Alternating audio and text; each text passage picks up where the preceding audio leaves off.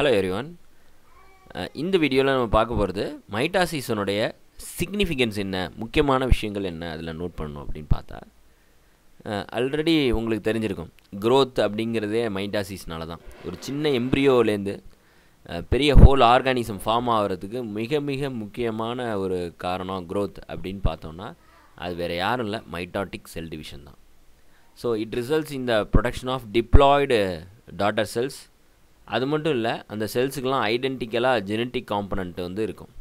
So ஒரு embryo form ஆகுது ஸ்பெர்ம்லேருந்தும் எக்லேருந்தும் அப்படின்னா அந்த எம்ப்ரியோலேருந்து அடுத்தடுத்த செல்லை வந்து சேம் ஜெனட்டிக் காம்ப்ளிமெண்ட்டோட 2n கண்டிஷன்லேயே ப்ரொடக்ஷன் பண்ணக்கூடிய ஒரு செல் டிவிஷன் யார் அப்படின்னா மைட்டாட்டிக் டிவிஷன்.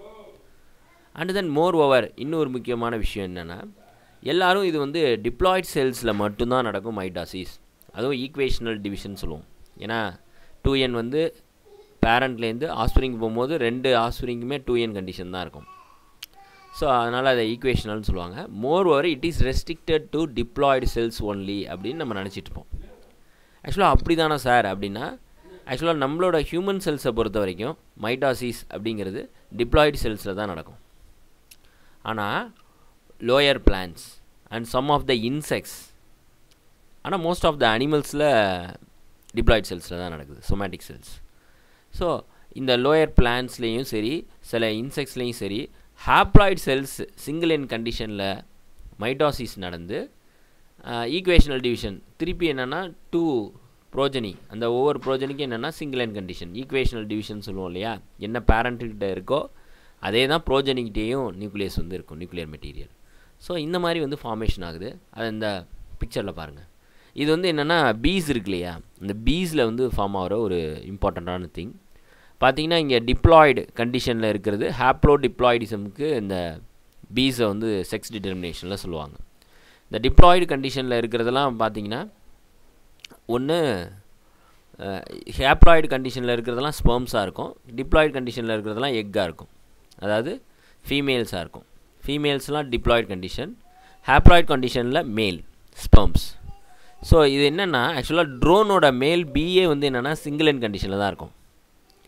அது வந்து மைட்டாசிஸ் மூலமாக இன்னொரு 2 சிங்கிள் என்னா ஸ்பெர்ம்ஸ் வந்து ப்ரொடக்ஷன் ஆகும். வேறஸ் நீங்கள் இந்த ஃபீமேல் பி அப்படிங்கிறதுலே 2 விதமாக பார்ப்போம், ஒன்று ஒர்க்கர் பி, இன்னொன்று க்யூன் பி அப்படின்னு படிப்பீங்க. அதெல்லாம் வந்து 2n கண்டிஷனில் இருக்கும். இந்த மாதிரி ஹாப்ளோ டிப்ளாய்டிசம் மெக்கானிசம் வந்து இன்செக்ட்ஸில் இருக்கும்.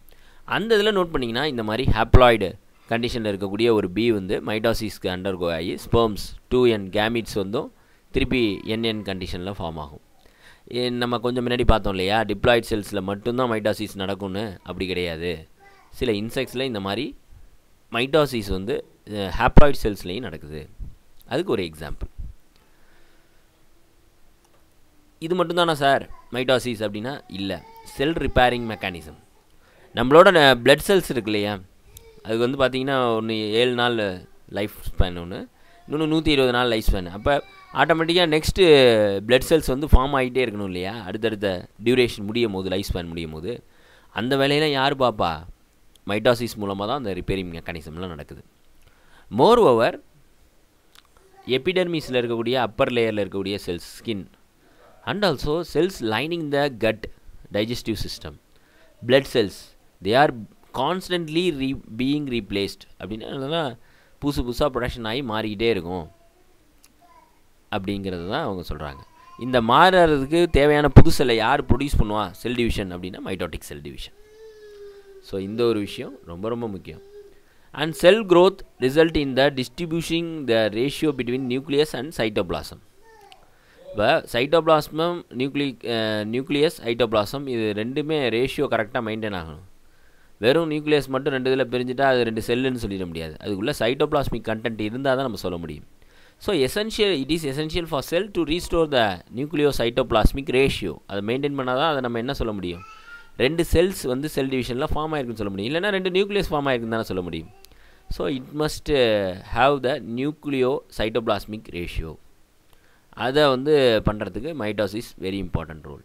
சைட்டோகைனன்சிஸ் மூலமாக ப்ராப்பராக ஸ்ப்ளிட் ஆகும்.